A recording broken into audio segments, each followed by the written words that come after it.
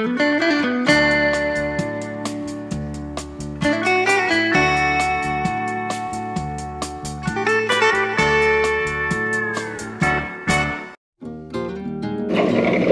down here, hopefully you can hear me okay, but we are putting in these two big drain pipes because there is quite a bit of water that comes through because it's such a big dip.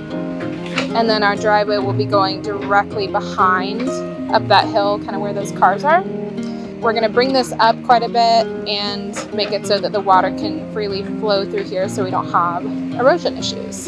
These giant concrete culverts we got kind of locally, and they were like basically the duds that weren't gonna be used. So we got them at a really good price actually. It was like maybe a third of what we would have paid for plastic ones, which is awesome to have concrete instead since they'll last so much longer.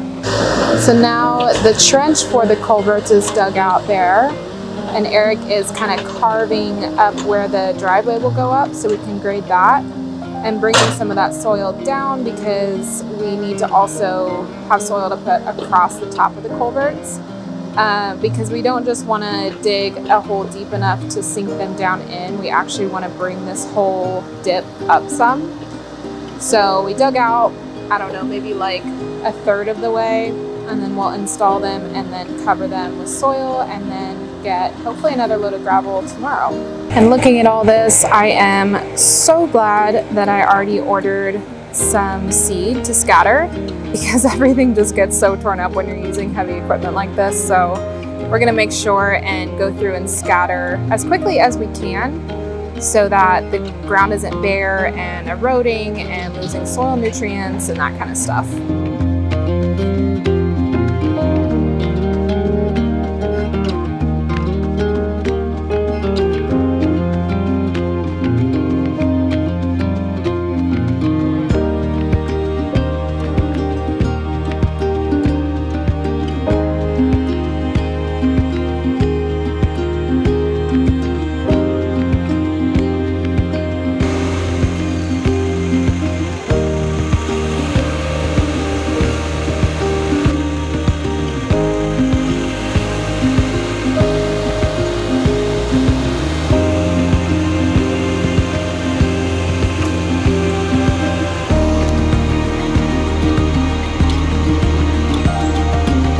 Culverts are in and they pushed a bunch of earth back on top and it's looking so good. And we're getting multiple loads of gravel today, so it'll cover this area pretty soon actually, which is really exciting. This was another really bad part of the driveway that we were really excited to get more drivable. And then it'll come all the way up here and go up the hill.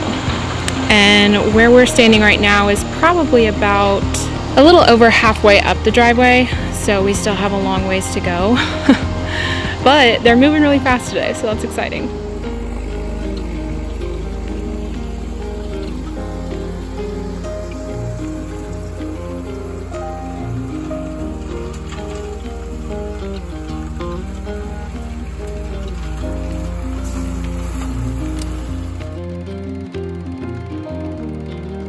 Today is a pretty chill day, which is super nice to have. I'm just burning some brush piles. We're not burning a ton. A lot of it we're actually gonna keep to do some raised beds and stuff with, but we have so many. Yeah, we really like the idea of using it to let it decompose instead of burning it, because when you burn it down to ash, you just don't wind up with that much. That's something that we've been learning about. Some different permaculture methods. When you let it break down, it lasts a lot longer and goes a lot further, but we have a ton. We took so many trees down and stuff, so we're burning some today. It rained this morning, so it's a pretty good day to light a fire. It's actually really nice and cool today.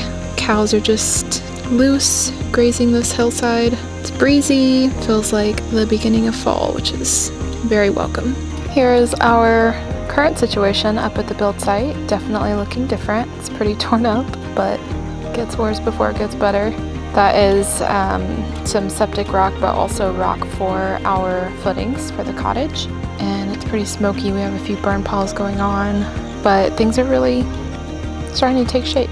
We have the excavator for 2 more days, and so Eric's working on leveling where we're putting the cottage, and then we have another fun project.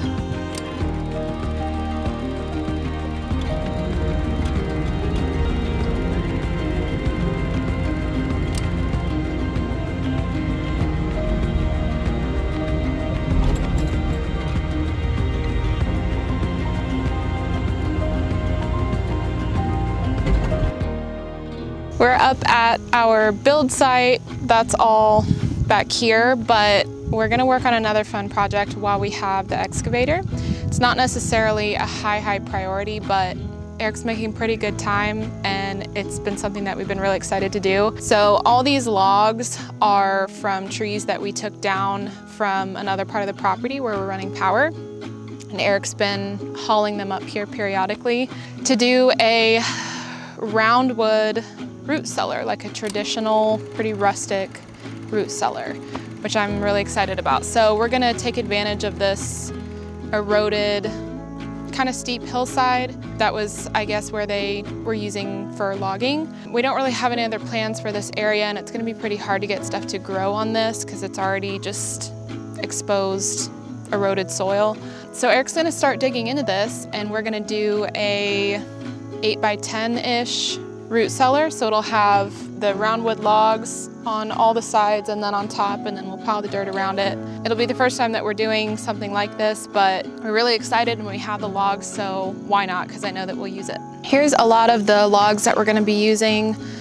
Some of them were already up here, and we just really have to take the bark off. I think Eric already cut most of them to size. And then once we actually dig into this, dig down to set them, we'll hopefully get them put in. We'll see. I don't know how long it's gonna take. It's all different kinds of wood. I don't really know, but hopefully it works. What are you muttering about? I'm muttering about what's what. I don't know what's what.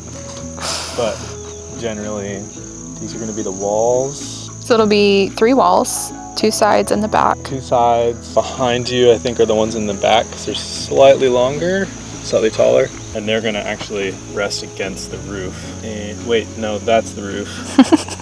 That back there is the back wall. It's a lot narrower. Those up there are what's gonna go on top of the walls. So basically the logs will be supporting the entire roof and basically keeping it from collapsing inward. And they're gonna go into the ground 3 feet-ish to help stabilize it. Yeah, something like that.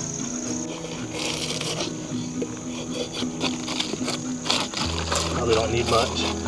Oh, it's really pretty. Mm-hmm.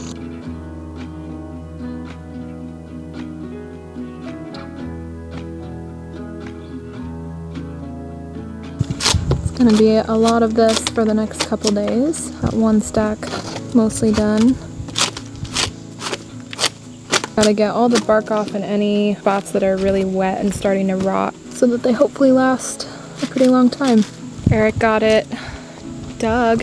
It's looking really good. It's really interesting to see this far down into the soil too. So this back section where he dug out extra deep is where the back posts will be set. Got some septic gravel in there, really big pieces. Just for drainage, help the posts last longer. And this is, gosh, 10 feet deep right now? About 10 feet deep right there in the back? Probably about. Today we are working on grading for where the cottage will go, which is this area that he's on right now. Already looking really good. Can't wait to see tiny little cottage up here. And then directly behind me is where the root cellar is. We made some good progress on that yesterday. So it is our last day with the excavator, and we're just trying to do some final like swales and stuff like that to redirect water. So the driveway is on my left. And we had a rainstorm a few days ago and started to see some places that a little bit of water was washing out some of the gravel. So Eric's just kind of going through and digging a little bit and roughing things up in the general direction of the pond to send water that way, and then we'll go through with the tractor and box blade and kind of shape it and smooth it all out. Here's another area where we're doing the same thing. So all the water that's coming down from the top of that hill should travel on the, looking at it right now, the left side of the driveway, kind of hug that curve. And then as it comes down the hill, we're directing it all the way over here further to the right, away from the driveway. So that's a lot of the stuff that we've been doing with the excavator. And then we'll go back through with the tractor and make it look better.